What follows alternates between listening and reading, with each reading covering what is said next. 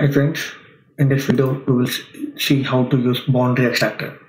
So I'm using dummy sampler here, dummy request, which even not sent to the localhost as well. It's a dummy request, and it's a temporary response what I'm using for boundary extractor example.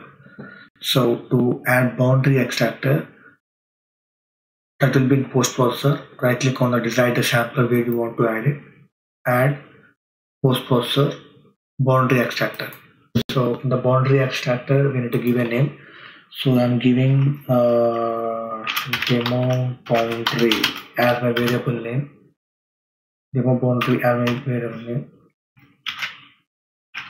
I'm giving the its name, the sampler name, and the variable name. Sampler name is different between boundary name, variable name.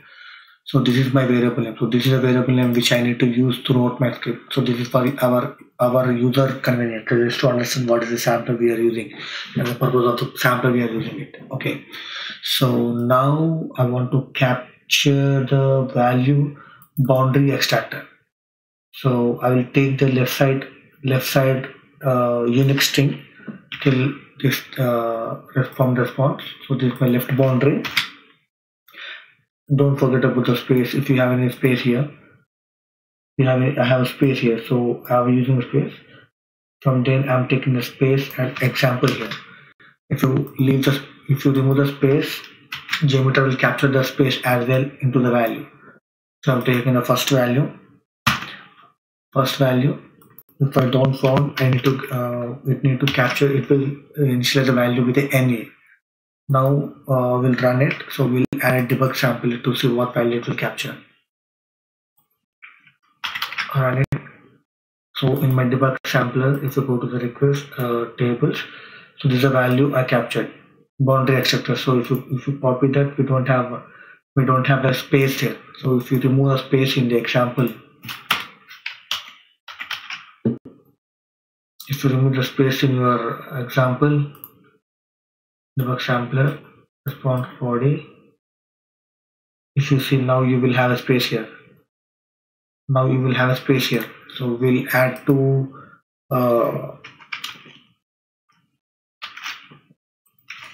duplicate it. We'll add two variables, demo1 with the space and without space. We'll see the value how it comes. We got two capture values. The second one don't have the space. The first one has the space. So even the space matters in the capturing a value. So the left boundary should be a unique value. If you are using multiple, if it is not unique, the left boundary is not unique, then you need to extend your left boundary and even your right boundary till it makes a unique value. If something is changing in between your uniqueness, then you need to go for regular expression. We need to use our boundary extractor only when we are sure that our left boundary and right boundary will not change. If it is changing, then we need to switch for another extractor like regular expression or XPath or JSON or CSS, different kinds of post processors to get our captured value as per our requirement. So which suit for us. If we were trying to capture the value with the input variables, then we can use the CSS extractor.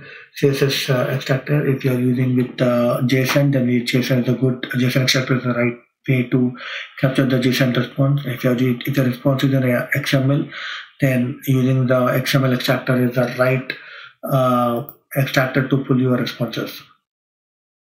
Your value, capture the value.